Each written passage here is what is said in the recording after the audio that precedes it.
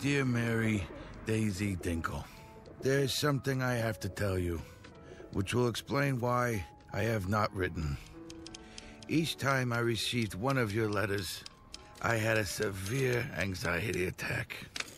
This is because recently, while I was in a mental institution, they diagnosed that I have a new thing called Asperger's syndrome, which is a neurobiological, pervasive, developmental disability.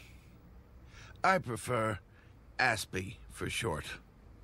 I will now list some of the traits of an ASPE. Number 1, I find the world very confusing and chaotic because my mind is very literal and logical. 2, I have trouble understanding the expressions on people's faces. When I was younger, I made a book to help me when I was confused. I still have trouble with some people.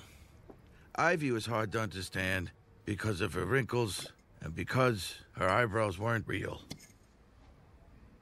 3, I have bad handwriting, am hypersensitive, clumsy, and can get very concerned. 4, I like solving problems. Ivy said this is a good thing.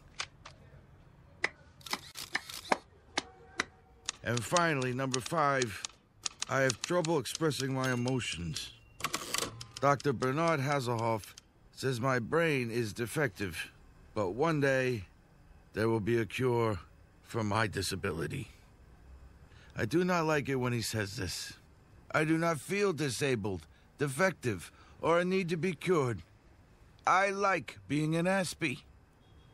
It would be like trying to change the color of my eyes.